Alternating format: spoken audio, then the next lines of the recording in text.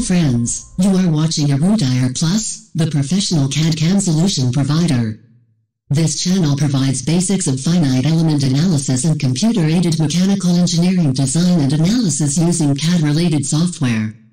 Let's get started. Hello friends, today I'll show an industrial problem. It is a specific type of heat exchanger. It is a cross-flow heat exchanger used in a specific type of industry. So this is our model. Inside the pipes, some springs are provided. Some specific cross-sectional area is provided to have a specific amount of heat transfer used in industry. So here in this case, we have to do some kind of analysis, parametric study, and finally optimization based on some input variables. You can see the problem. This is the input, and from here we'll provide air at a rate of 1.354 kg per second, and the temperature of air will be 760 degrees centigrade. And from the side wall also we will provide hot preheated air at a rate of 1.3 kg per second, and the temperature of this preheated air will be 250 degrees centigrade. In this case, our goal will be to find out exit temperature at this end. By the same time, we have to find out temperature of preheated air at this side wall also. Okay, and the leads have already been provided. We have made this model transparent for viewing these flow particles. We have made this model transparent for better view of these flow particles. Okay, first of all, we have to start this simulation with the initiation of flow simulation environment, and that can be done using Wizard itself. Right, starting with Wizard and providing the name of this project at default project 3, keeping the unit system as SI system and keeping temperature as degree centigrade. Next, it will be an internal analysis, and we're considering heat conduction in solids. Next, gases, we're considering air only. So we have to provide air at two different locations because we are having two different fluid subdomains with different temperatures. Next, considering material as mild steel. Next, default outer wall thermal conditions and roughness we are considering. Thermodynamic parameters we are considering pressure as 101,325 Pascal and considering temperature as 20 degrees centigrade. So solid temperatures also, definitely it will be 20 degrees centigrade. Finish. Now you can see the computational domain. Always it is preferable to have as small as possible the domain, because more the domain, more will be the time for calculations. And while considering this domain, it should be taken into consideration that all the parts of this model should be inside this domain. So we can edit these things if it is required. Let's edit this domain. This is done to ascertain that all parts of this model should be inside this domain. Done. Green check. So our model is ready. Now we can hide this domain for applying our boundary conditions. And before that, we have to define the fluid subdomains because we are having two different domains for fluids at different temperatures. And for having these subdomains, we can have a segmented view of this model. Let us cut that model from some specific planes. Let's cut this from top plane and let's drag it. Let us drag it a little bit. Done. Green check. Now we can define the different subdomains. Fluid subdomains. Insert fluid subdomain. First of all, from the left hand side, we have to provide hot air at a temperature of 760 degrees centigrade. So we'll provide air and temperature will be 760 degrees centigrade. We have to provide the location of that air. So this is the location. From here we have to provide hot air at a rate of 1.354 kg per second and temperature will be 760 degrees centigrade. Green check. Done. So we can see clearly that through these pipes only we will provide hot air at a rate of 1.354 kg per second, and temperature will be 760 degrees centigrade. Right, you can see it very clearly. Right, this is the subdomain for hot air from left to right at a rate of 1.354 kg per second, and temperature will be 760 degrees centigrade. Go and check. Next one, we will apply preheated air from side wall. So another domain to be selected. Insert fluid subdomain, and that one will be air at a rate of 1.3 kg per second, and temperature will be 250 degrees centigrade. You have to locate that place. It will pass from here, right? So we can select it. For better selection, we can make it a little bigger. This is the domain. Now for understanding this, we can do one thing. Like we can see from this side that this is the domain, but these 5 locations are completely vacant. Better to see this from this view, better to see this one from side. You can see that this domain is actually from side. We are providing preheated air from side, and these pipes are actually vacant. These pipes are actually having different domains, right? Clear? These are actually hollow pipes. From these pipes we are providing air at a rate of 1.354 kg per second, and temperature will be 760 degrees centigrade. And from the side walls we will provide preheated air at a rate of 1.3 kg per second, and temperature of preheated air will be 250 degrees centigrade. Green check. Done. So we can see the complete view of this model. This is our completed model, right? So fluid subdomains have been provided, and solid materials we have already provided. The material is mild steel. Now we have to apply boundary conditions. Now for applying boundary conditions, we can have different approaches. I always suggest to have the segmented view of this model to provide boundary conditions. Excluding that one, we can have some other methods also, like select other sites. That is also possible.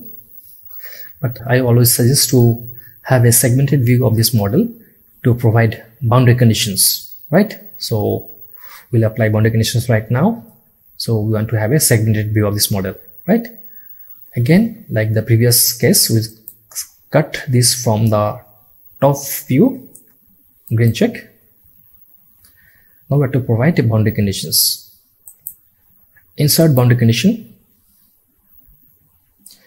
We have to provide air at a rate of 1.354 kg per second. 1.354 kg per second, and temperature will be 760 degrees centigrade. You have to fight from left side, right? So for applying this one, we can have a zoomed view of this one.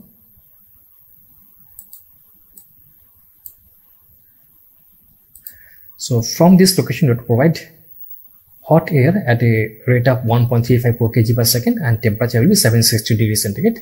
Select. Green check. So first boundary condition is applied. Now we have to apply the second one. That means from the side wall we have to provide preheated air at a rate of 1.3 kg per second, and temperature will be 250 degrees centigrade. Right? We have to provide from this side. Okay. So second boundary condition. Insert boundary condition. The rate will be 1.3 kg per second.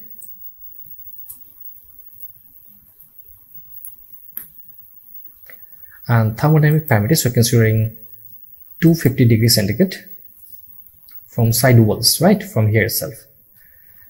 If you have doubt, we can do something. We can see the isometric view of this one, and again reorient. That is, from side wall we have to provide preheated air from here itself, right? So we can rotate a little bit. can rotate this one. We have to provide from here itself. Select,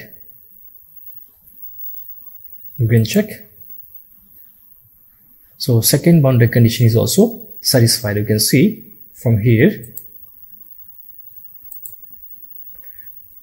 from left side, from here we are providing hot air at a rate of 1.354 kg per second at a temperature of 760 degrees centigrade, and from side walls we are providing preheated air at a rate of 1.3 kg per second, and temperature of that one is 250 degrees centigrade.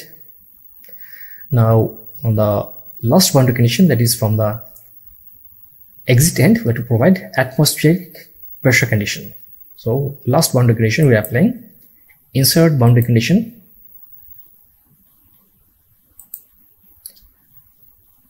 It is environmental pressure at the exit location. You can select it. Selected, green check. So all the boundary conditions have been applied properly. Now we can select some goals. Now in this case we are not bothered about like dynamics of flow particles. We don't want to see how these fluid particles are moving. We are bothered about the exit temperature at two different locations, at the exit end here and at the side walls also. That means we want to have two different locations, temperatures. That means we want to have goals, surface goals needed. Insert surface goals. We want to have average temperature of fluid at two different locations. First location is at the exit location. Green check. We can rename this surface average temperature of fluid at exit.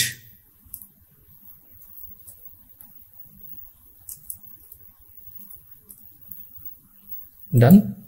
Now another goal to be defined, that means at side wall we want to have temperature of fluid. So goals, insert surface goal, average temperature of fluid.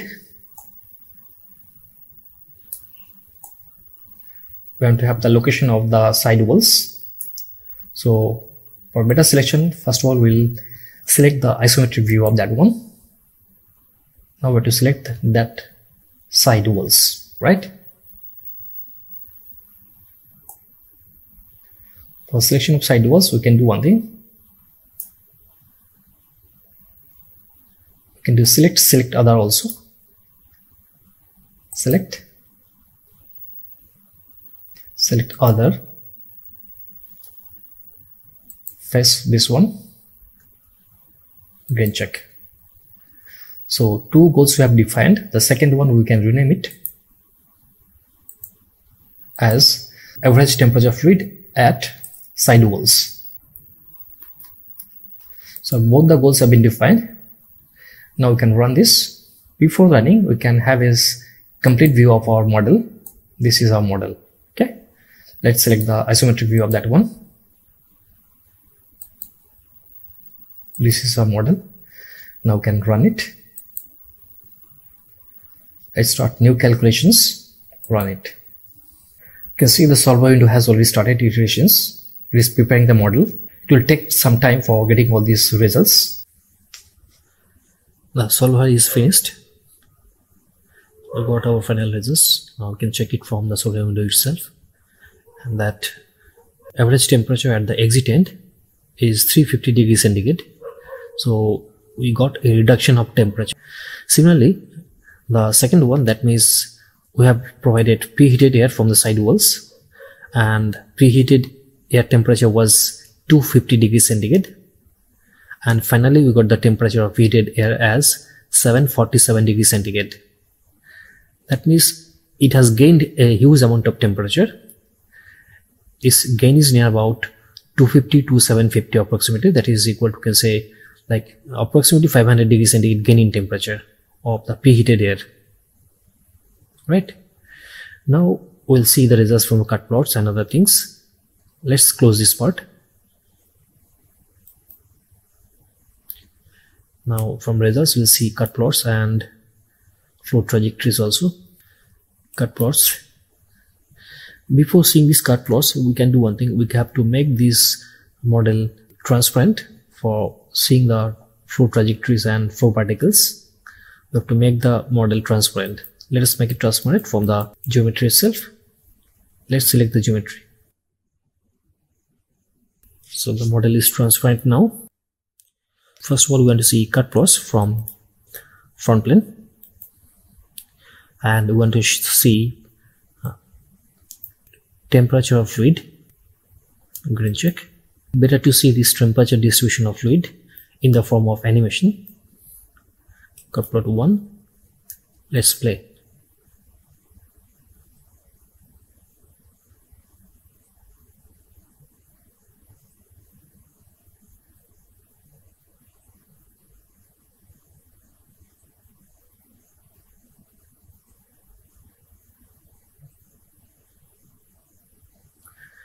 Now we can do one thing, like you can see these cut plots along the different planes also.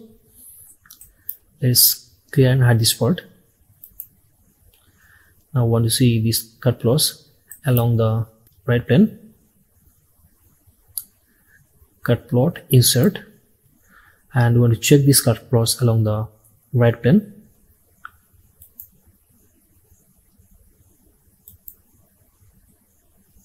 Green check. Let us see these things in the form of an animation.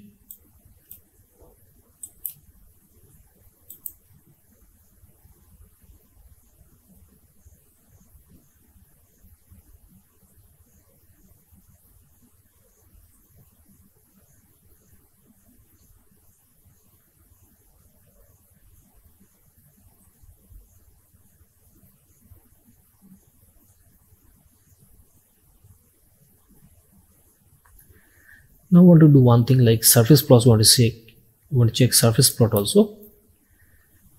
Clear and hide this part. Surface plots, insert. Use all faces, and we want to check temperature of fluid. Green check. You can see at the top surface the temperature is very high. To have an uniform temperature distribution, the model needs to be modified.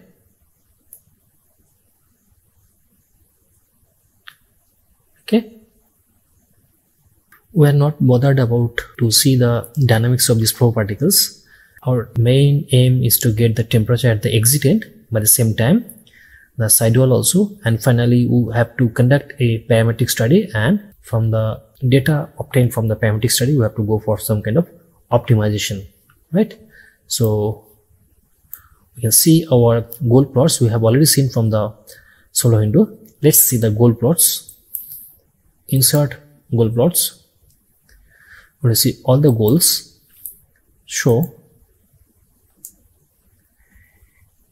This one we have already seen from the solo window itself, that average temperature of fluid at the exit end is 350.19 degrees centigrade, and average temperature of fluid at the sidewall is 747.16 degrees centigrade.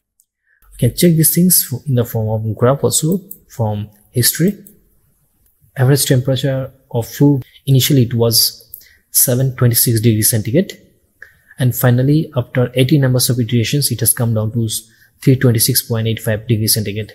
Similarly, for the sidewalls, the initial temperature was 26.85 degrees centigrade, and after 80 numbers of iterations it has gained a huge amount of temperature, and its final temperature is 726.85 degrees centigrade. Okay, now all this data we can transfer it to Excel, and we can have a better analysis of these things. We are restricting our analysis to this stage only. The parametric study and optimization part we will do in any other video.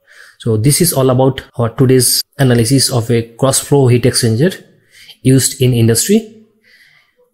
If you like this video, please subscribe and share. And if you have any kind of doubts, please write to me. Thank you so much for watching this video. Thank you again. Bye.